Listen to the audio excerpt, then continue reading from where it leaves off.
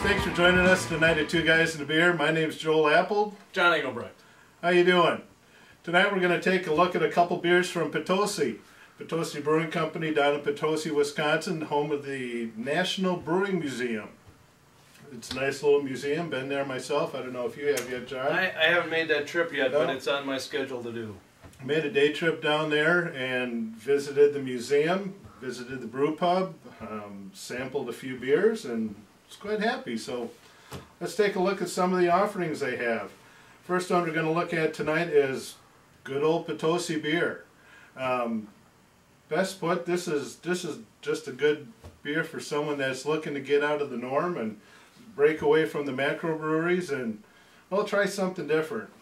You're not going to see much of a difference here color-wise with this. It's going to look a lot like your lagers that you're going to see from our major competitors out there, but it's got a little more crisp taste to it than what you're going to find in a domestic beer. Very crisp. You'll notice the color on it. It's almost a straw color. Very light.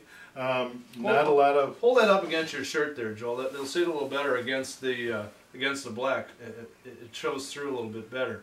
It is really a light beer from the others that we've done on our video blogs before. That doesn't mean it's inferior, but it just got a different audience that they're trying to attract with this. It's not lacking in flavor either.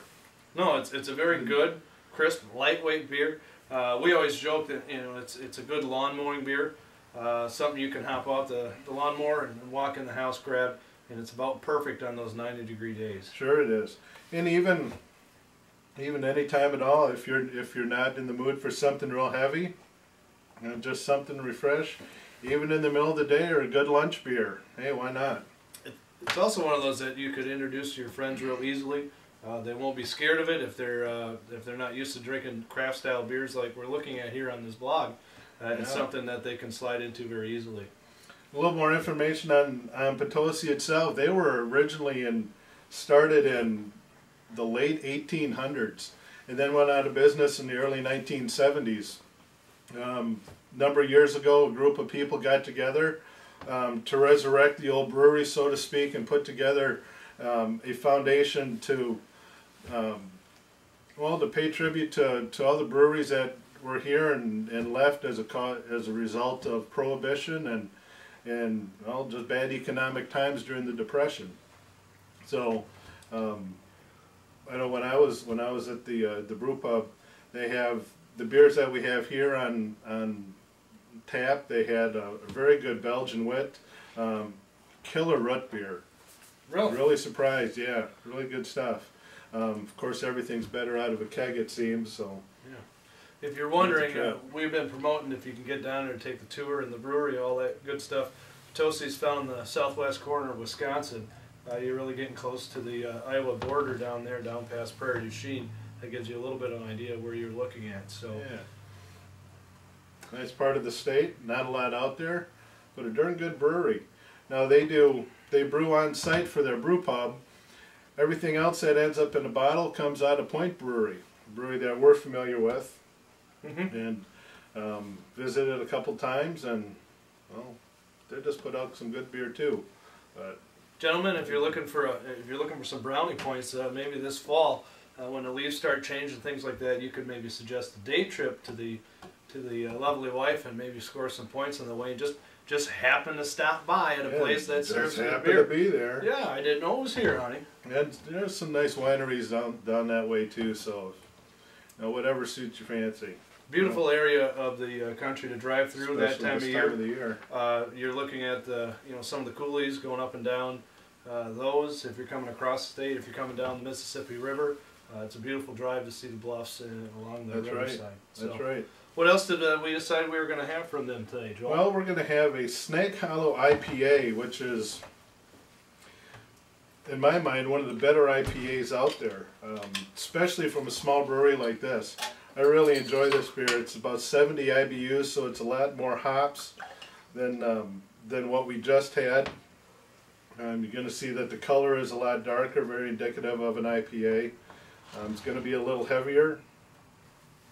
gonna have a different nose to it. You're gonna hold that up to your really shirt smell. again, Joel, so they can see the difference between those. Wow. The first one and this one. It's got a really nice golden, dark golden color to it.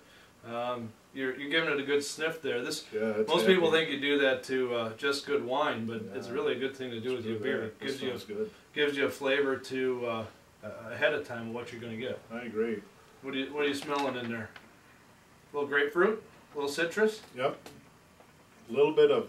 This is kind of beer geeky stuff, but I like to take a good mouthful of the foam because that gives me a sense of what's in there for hops. A little bit of a bite, a lot of flavor.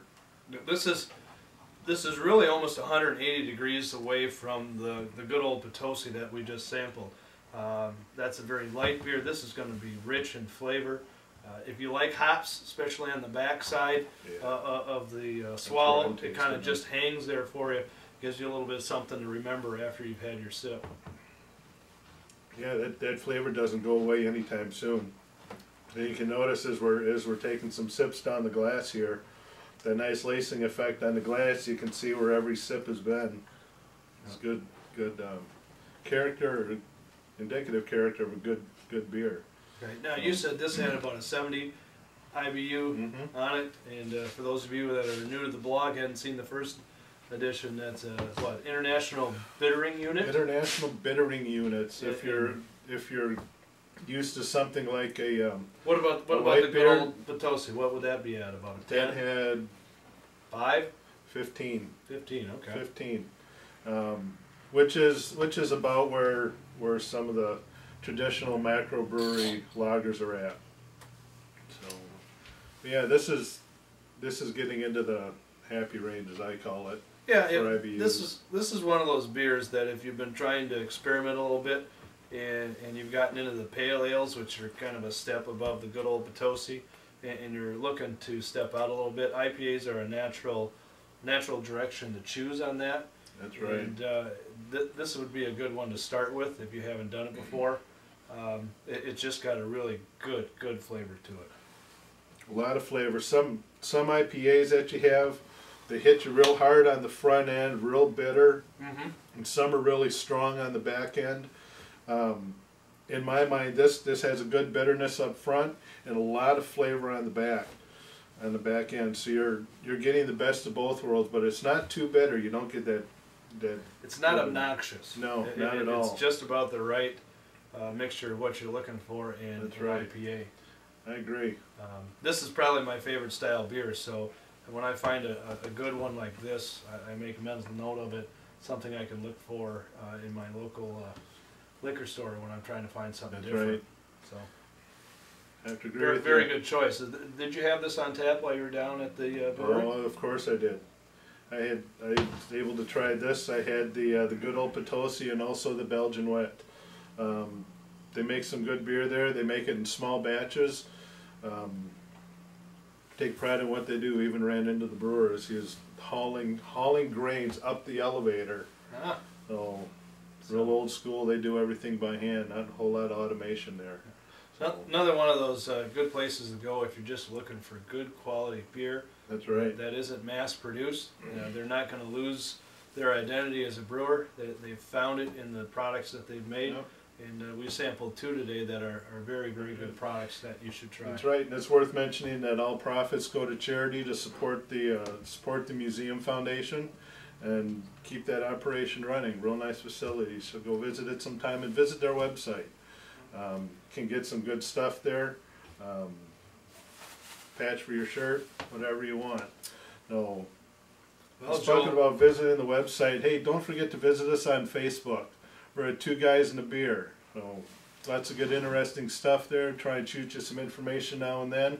Keep your interest in what's going on in the beer world, not in the big beer world, in the little beer world like these guys.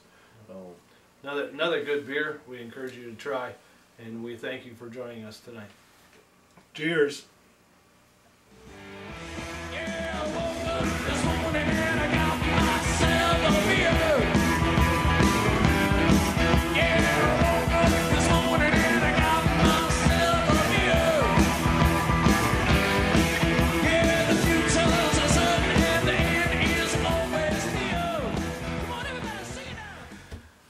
right, thanks for coming back and joining us tonight. This is Two Guys and a Beer. My name's Joel Apple. John Engelbrecht. How you doing? Well, this is a small little blog about, what's it about? It's about beer. Let's start over. You're fired. What's it about? Well, it's about some really good soda pop we could have tonight. Shut up. If you're looking for a good diet pop to drown your sorrows in, we got it for you right here. Good old POTOSI compared to the Oktoberfest. It looks like